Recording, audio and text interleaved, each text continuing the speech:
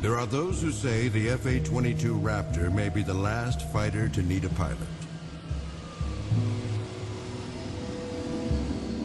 For some time now, planes have been able to fly with little help from human hands. The Raptor controls most facets of its mission on its own.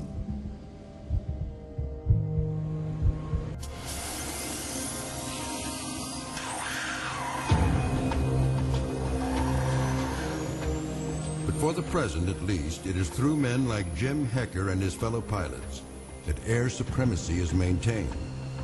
It is through them that Langley's long tradition of combat air power will be kept alive. The fighter squadrons here are America's first. They date back to World War I and the very beginnings of military aviation. From these planes, we can trace the history through a series of bold technological leaps, all the way from the box kite to the stealth bomber. By creating and filling one role after another, planes transformed warfare, slowly evolving into the Air Force they are today. The F-22 Raptor is at the front line of that force.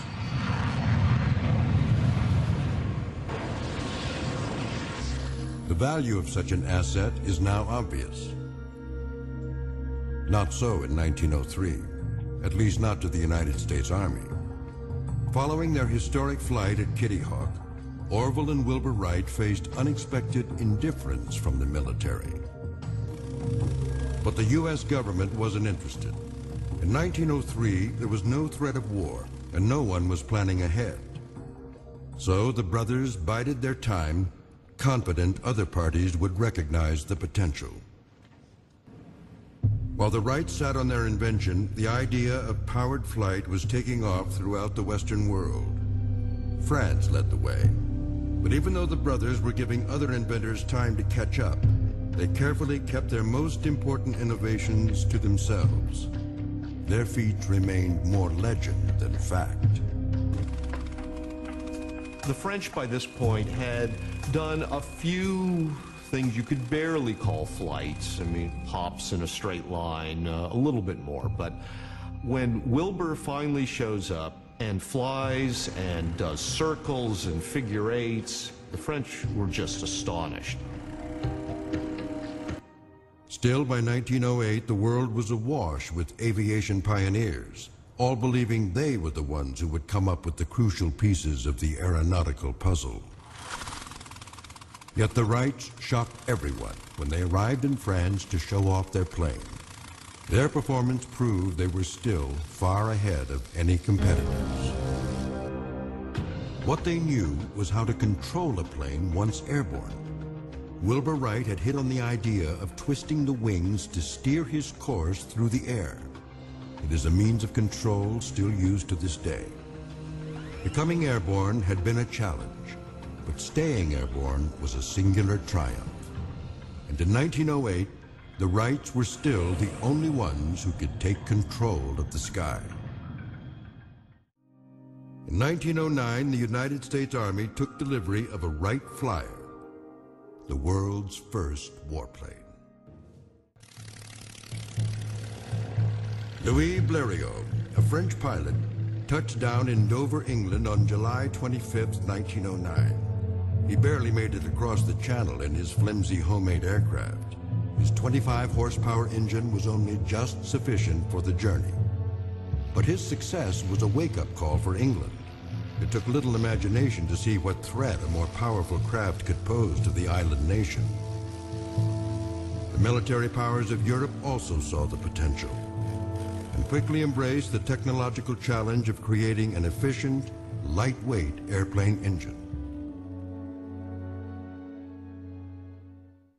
The heavy, water-cooled engines just weren't practical for flying.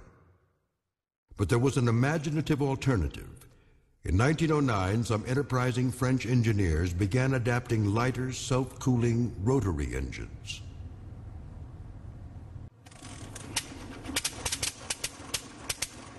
The first rotary airplane engine was so small and comparatively light, it was christened the Gnome. At 50 horsepower, the Gnome rotary engine answered the French Army's immediate needs. It was light enough for the early aircraft to take off with, and powerful enough to cover the distances required for basic reconnaissance.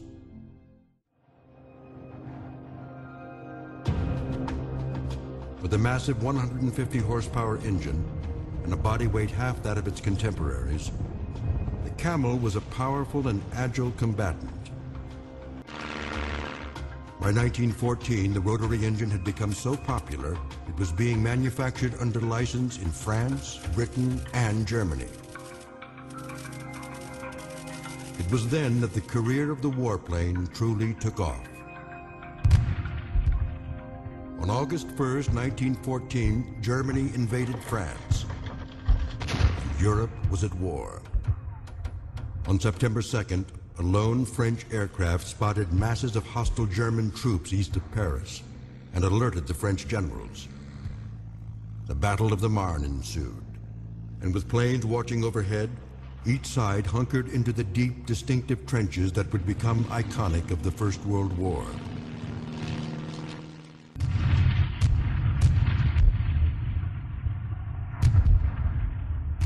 In addition to reconnaissance of enemy movements, the planes also took on the role of artillery spotting. This was equally dangerous and equally vital. What they would do is fire one in the general direction of the target and let an aerial spotter, using Morse code, sending corrections back to the battery. The airplane was the artillery's eyes. At Neuve-Chapelle, the nature of warfare changed forever. The eye in the sky had brought a third dimension to the battlefield. And for the commanders on both sides, there was now a new challenge: to blind the enemy.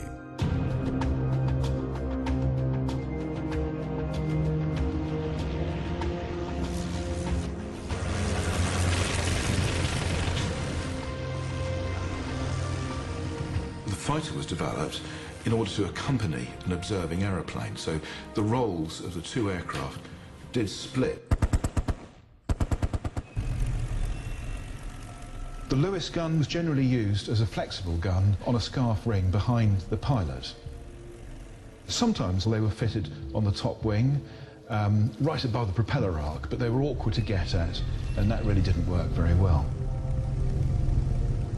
The gunner effectively had to stand up, aim the gun at the aeroplane in front, and of course clear the blockages that happened with the gun. So this was all going on in a kind of a 50-mile-an-hour gale.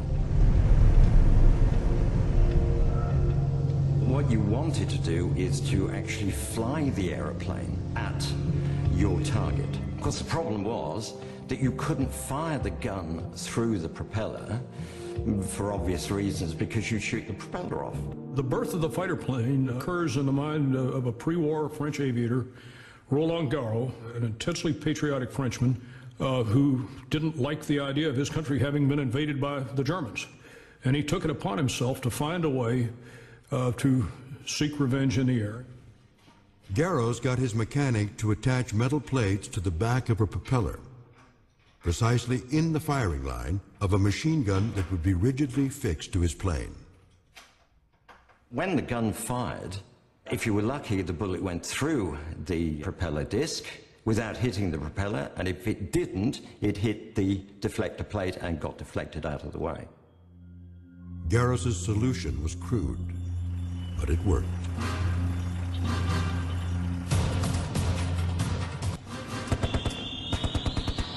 Garros just scared the fool out of the Germans. He shot down a number of aircraft with this strange technique, because he's turned the airplane into a flying gun. In a little over 2 weeks, Garros shot down 3 German planes. Then his luck ran out. On April 18, 1915, he was struck by ground fire. He crash-landed behind enemy lines with his secret weapon intact. Fokker, a Dutchman building planes for the Germans, took Garros's innovation one step further. He synchronized the firing of the gun to the propeller. Every time the propeller went past, the gun would fire, the other propeller would go by, and it would fire through the propeller with no problems. It was called interrupter gear. Many derivative systems followed Fokker's. With Fokker's interrupter gear, the Germans won the race for the world's first fighter. Called the Fokker E-1, it was a monoplane nicknamed the Eindecker. Throughout the summer of 1915, it created havoc in the skies above northern France. The period was known as the Fokker Scourge. In the so-called Fokker Scourge, they make it very difficult for the French and the British to conduct aerial reconnaissance. It proved very, very effective, and they completely dominated warfare for a few weeks or months until our own system had been developed. Fortunately for the Allies, they didn't have to wait long until their own designs challenged those of the Germans. The Eindecker had the initial advantage of the interrupter mechanism gun, but other than that, it was not a good plane. The Eindecker's reign was over in weeks, but the forward-firing machine gun was here to stay. It was easily fitted to increasingly formidable planes. An aeroplane could go from a sketch into a flying machine within about 3 months. And it wasn't just the planes that were being turned out quickly. With the war raging, pilot training was condensed into a few short weeks. Novices were thrown into skies that were becoming ever more treacherous. Oswald Belke, the preeminent German fighter tactician, came up with the first real codified rules of aerial combat. He instructed his pilot to fly grouped, with mutual protection, with a lot of speed, with the position of the sun in the back. Never engage in combat until you've secured every possible advantage. Come in by surprise, make your shots and get out. Shoot at very close range and go away, whatever you achieve.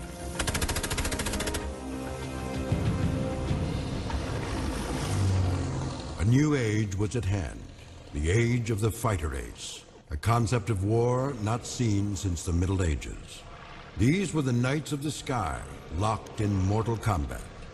Every nation had its champions, and for every champion, the nations kept score. The aces, especially the Germans, had clout. They could go into the factories and weapons depots and demand changes. Their need for faster, more powerful planes drove aircraft design forward. Von Richthofen himself had a hand in the development of a new triplane from Fokker. Georges Guynemer, the French ace, had his own plane modified to fit his favorite gun. This was a new concept in warplane design, custom built to meet the requirements of the job and the demands of the aviator. 1916 to 1917 saw some of the classic fighters appear on the Western Front, each striving to outperform the other. One plane that would have its weeks of glory was another favorite of von Richthofen's. It arrived in the spring of 1917 and was directly responsible for a time history remembers as Bloody April. The Albatross D1, quickly followed by the D2 and the D3, they're solidly built, highly maneuverable. The Germans had the advantage of having excellent inline liquid-cooled engines, water-cooled in those days, produced by Benz and BMW. They've got enough power that they can carry not one but two synchronized Maxim machine guns firing through the propeller. And that extra increment of firepower really made the Albatross a world beater. It was made from plywood in what is known as a monocoque construction, where the rigidity is in the shell. This eliminated the need for internal bracing. More space and better aerodynamics, a new word in 1917.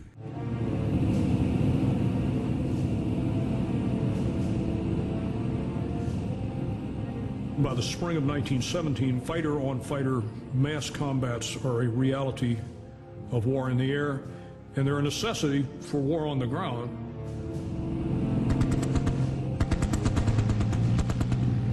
The German Flying Corps is well equipped with Albatross fighters, and they are able to take huge hunks out of the Royal Flying Corps. It's called Bloody April for good reason.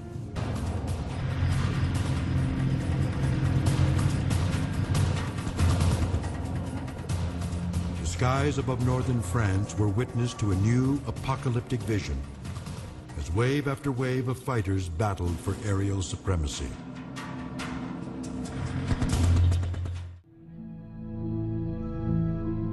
Reconnaissance, artillery spotting, and aerial combat had all found their places. But there was one potential role that had yet to be realized: bombing. Since before the war had started, military minds had been obsessed with the possibilities, but thwarted by the technology. They started off by dropping literally artillery shells with fins on the end. That's how it all started. The pilot and the observer in the observing aeroplane thought, would it be good if we could just drop a shell directly onto the enemy below? That was developed into bombs. Of course, they got heavier, and hoiking them out of the aircraft and dropping them over the side was no longer a practical proposition. On the Western Front in 1914, there were no planes big or powerful enough to carry heavy bomb loads. But they themselves did not develop their own big bomber until much later in the war, when they canceled production of the hugely expensive Zeppelins and developed the twin-engine Gotha bombers instead. The design was based in part on Sikorsky's plane. In 1917, a new threat emerges with the Gotha. These are heavy-engined, for the time, bombers who could carry a decent payload of bombs in the sense of it was worth dropping, it was going to do some damage. The most effective raid was June the 13th, 1917, when they actually did hit London hard. The real damage they were doing was in nuisance value. You have to switch the lights up, you have to switch factories down, you close down the furnaces. That's not good for them. It all causes disruption. You don't stop transport, but you disrupt it. And in the end, what they were achieving was to be a bloody nuisance. A nuisance? Yes.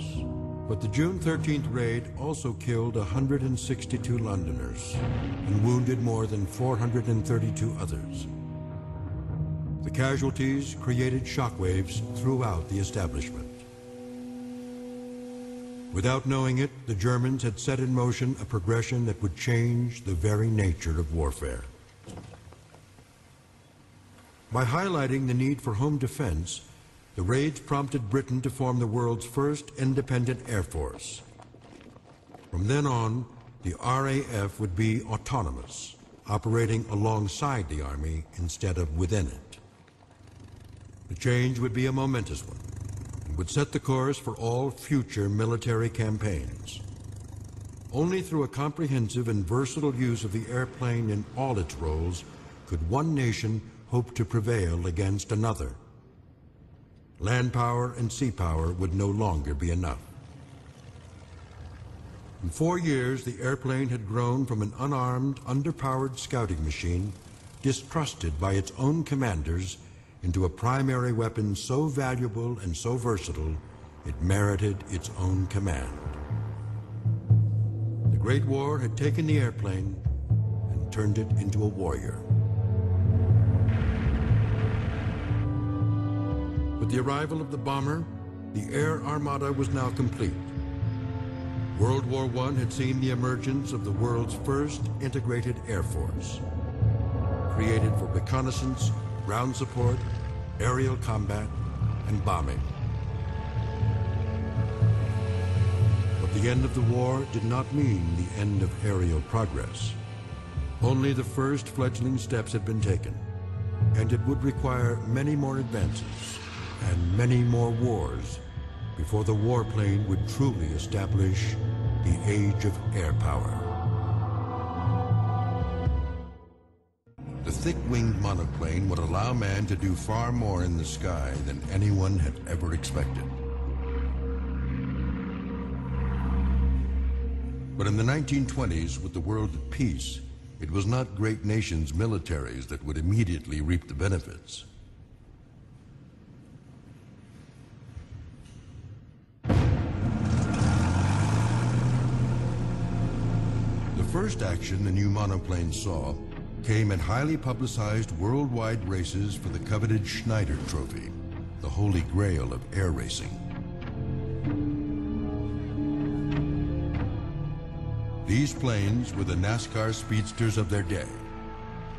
The Schneider Trophy during the 1920s and the early 30s pushed aerodynamics, propulsion, streamlining especially, to get the aeroplanes to fly faster.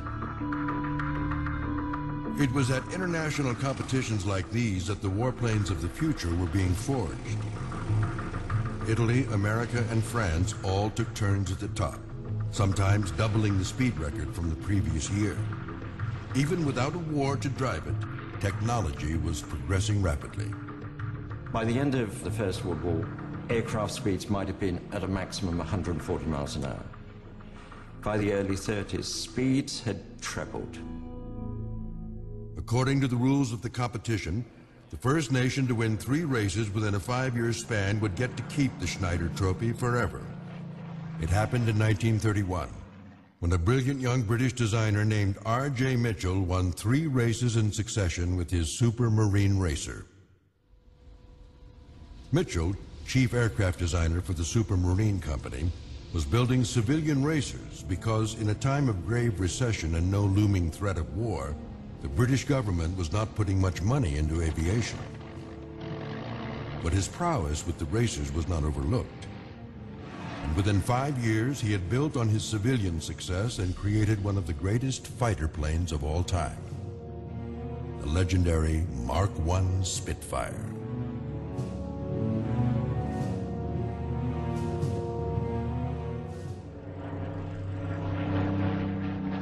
And it could do a lot more than just fly. Housing 8 30 caliber machine guns and later 4 20mm cannons, the Spitfire was well named. A piece of technology ahead of its time. It was ready for war.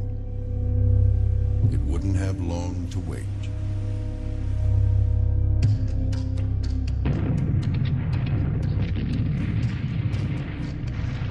In 1939, the ferocity of Hitler's attack caught Europe unprepared. The sheer speed of the Nazi advance, undertaken with a lethal combination of air and land forces, left country after country in disarray. This world war looked nothing like the last. Using radios, his warplanes, tanks, and infantry divisions were in constant communication.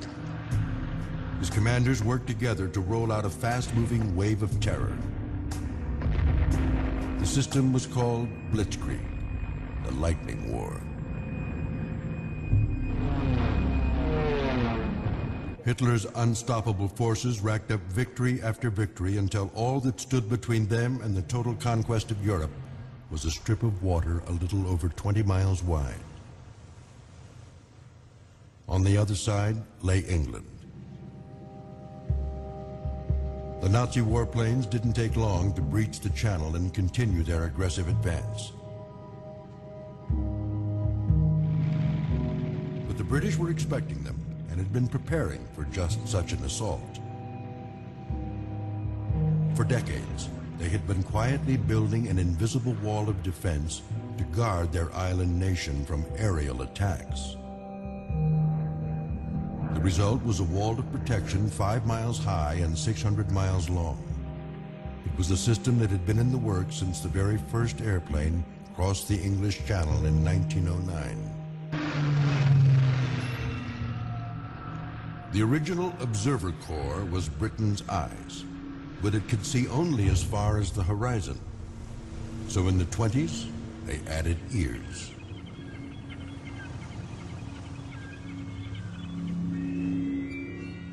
What we've got here, what we're looking at, is an early warning detection system using acoustic methods to pick up the sound of aircraft engines.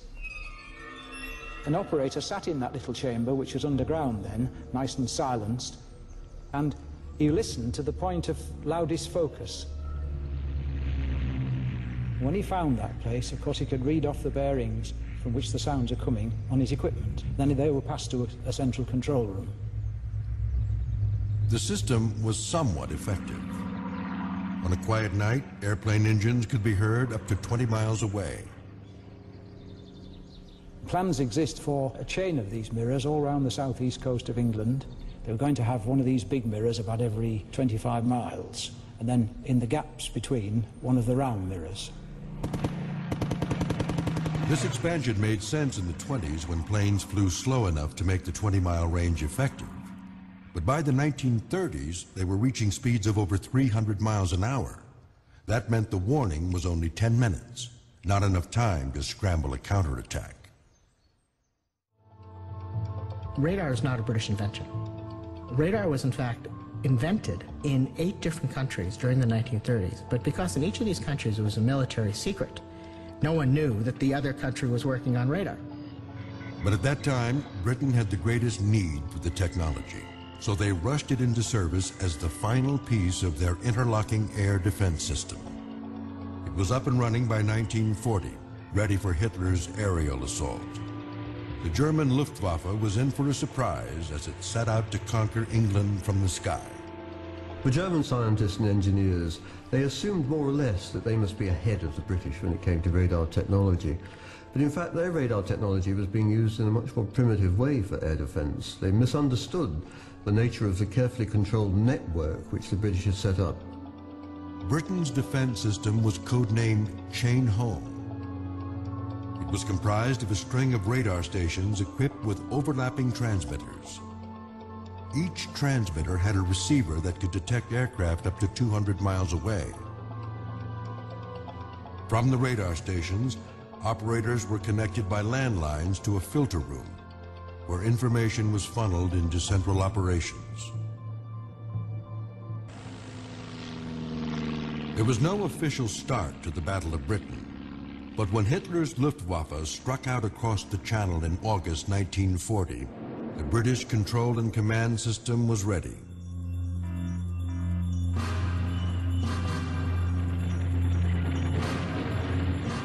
Chain Home was about to be put to the test. We'd only been used to dealing with about 12 aircraft at a time the most.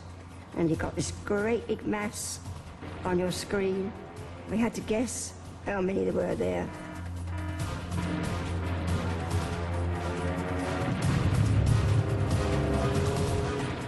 The Royal Air Force could see the Germans when they were coming. They could keep their planes on the ground, not waste fuel, and then they could be directed to exactly where they needed to be. The German fighters, on the other hand, were forced to engage over enemy territory, often at the limit of their fuel reserves.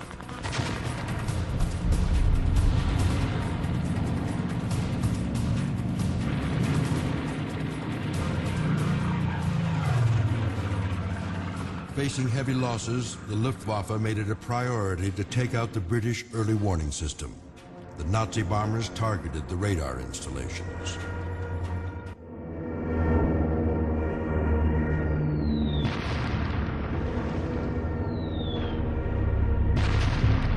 But even when the Luftwaffe destroyed a station, the British had backup portable units that they immediately brought in as replacements. After we were bombed, we couldn't operate. We then went into the woods at a mobile set, a large caravan with the receiver in, and the other caravan with the transmitter. And if we hadn't have got those, there'd have been a great gap. So they didn't put us out of action. That was the strength of the Chain Home system. The Germans couldn't knock it out. So on September 7th, 1940, Hitler changed tactics and focused his strikes on London itself. The British stood virtually alone against the German assault.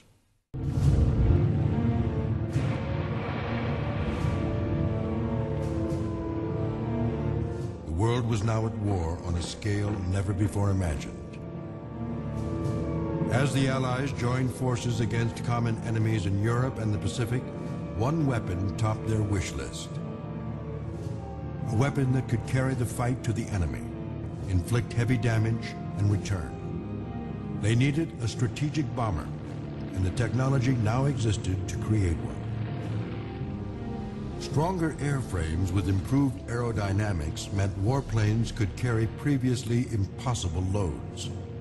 Radio communications meant bombers could operate in fleets, forming great armadas in the sky. And improved aiming devices meant they actually had a chance of hitting their targets. The first daylight strategic bomber to enter the fray was the U.S. Army's B-17, the Flying Fortress. You didn't have to know anything about airplanes to have the wow factor. 4 engines, could fly at a ceiling of 38,000 feet, 300 miles per hour, multi-thousand-mile range. It symbolized this whole idea of air power. The B-17 was flown by both the U.S. Army Air Force and the RAF.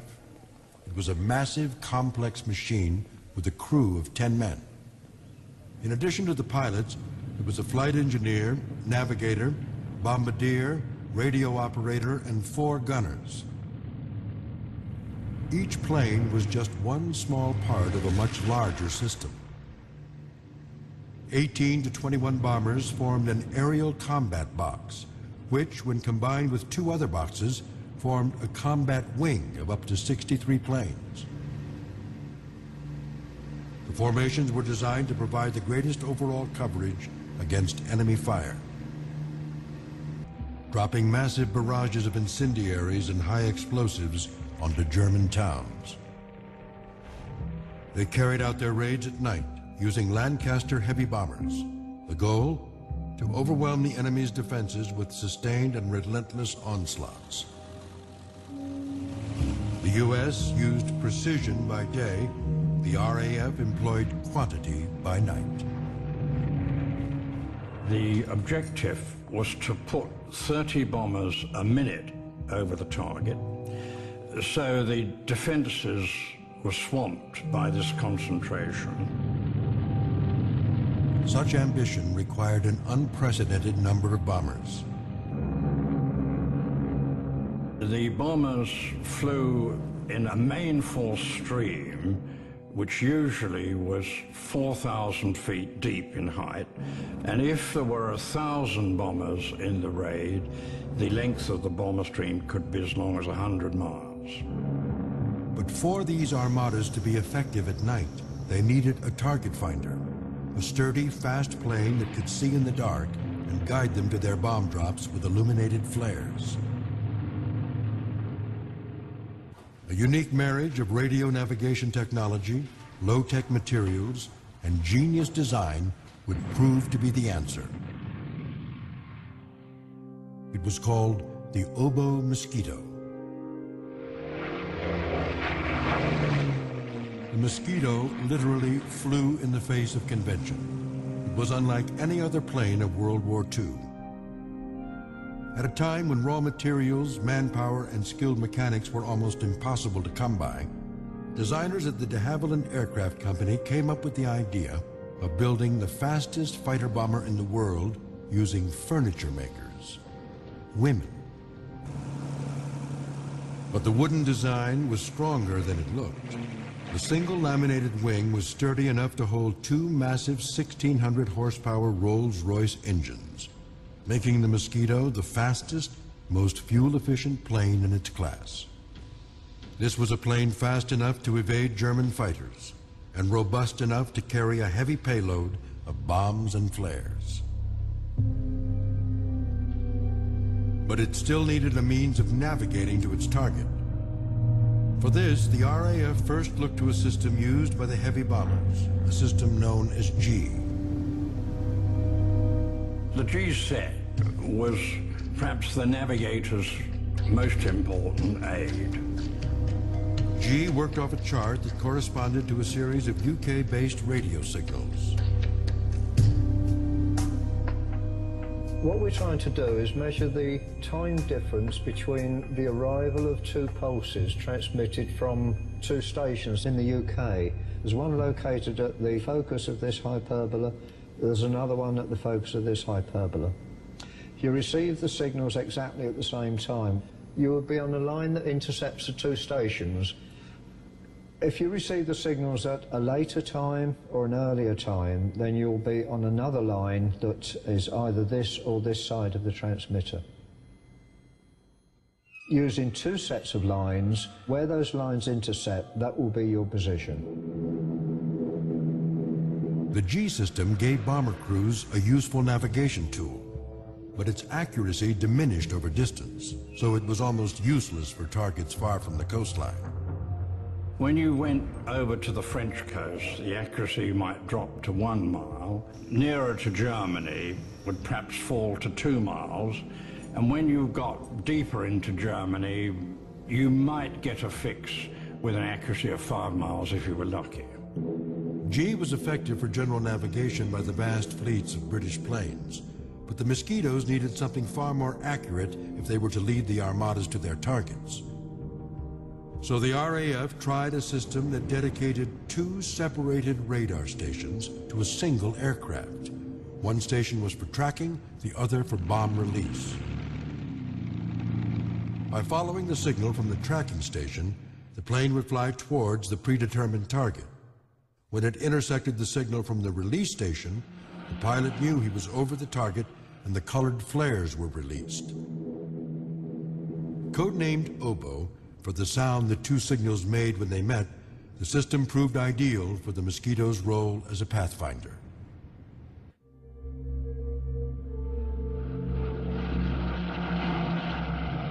With the Mosquitoes guiding the way and marking targets with different colored flares, the huge Allied armadas began to turn the tide of the war in Europe.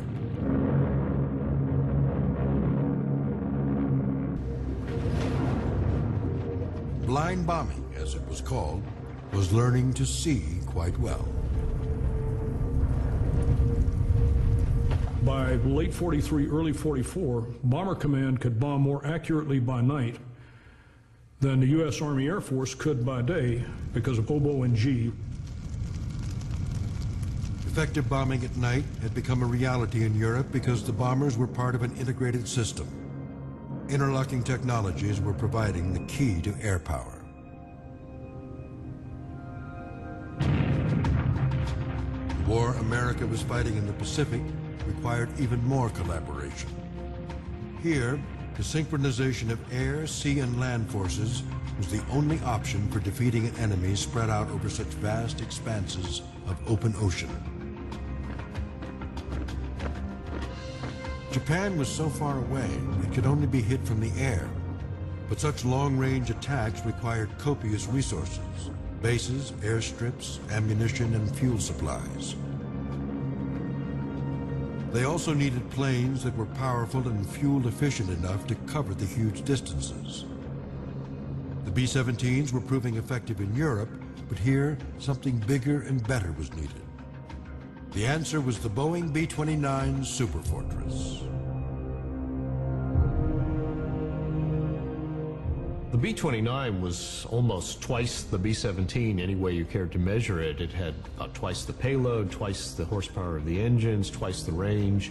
It was one of these technological milestones that so perfectly represented what it was. In 1944, the only way U.S. bombers could reach Japan was via improvised airstrips on mainland China. They, in turn, could only be approached via bases in India. That meant crossing back and forth over the high Himalayas. That was the B-29's run. And since the air at the roof of the world was thin and cold, the B-29 would be the first pressurized warplane. The pressurized sections were heated and connected by a system of tunnels. For the first time in almost 40 years of military aviation, the crews could come in from the cold.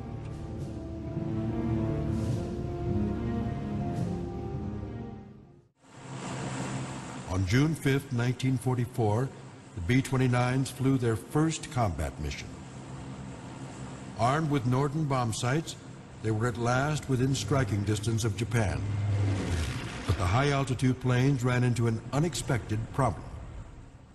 The jet stream over the Pacific was so strong that if you came into the jet stream over a Japanese target, you were practically standing still.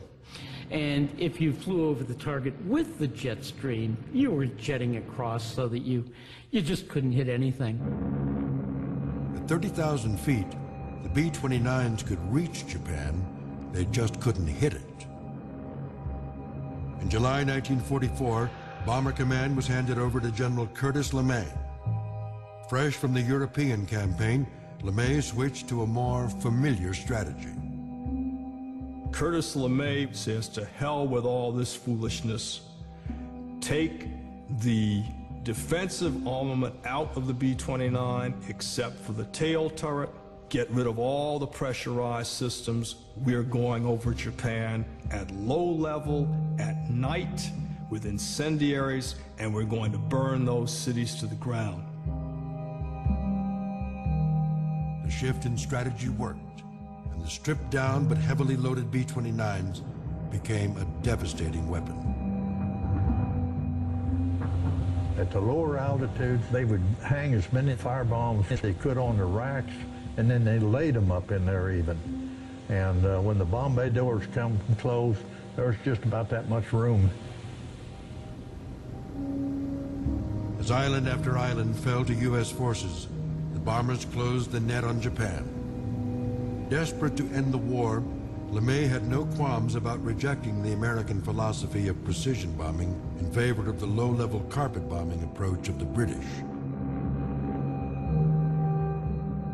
On one night alone, 853 B-29s bombed Japanese cities.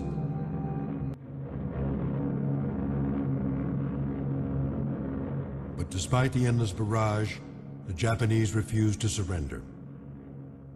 So the U.S. advanced another plan, one that would change the rules of war forever. On the morning of August 6, 1945, the B-29 was given a new mission, one that it alone could fulfill. The world's biggest bomber would carry the world's first nuclear bomb. The B-29 program was more complex and more technically demanding than even developing the atomic bomb. We talk about systems. The atomic bomb wouldn't have been anything without the B-29. Aviation in World War II had been about radar and bombers. It ended with the bomb. What began with the arrival of air power was now foreshadowing the threat of total air supremacy. By 1945, the world's leading nations all had air forces, planes with integrated systems flying in integrated formations. Radar was rapidly becoming a worldwide network. Because of aviation, the global combat arena was shrinking. At Hiroshima, a single plane delivered one terrifying message. No place on Earth was safe from the warplane.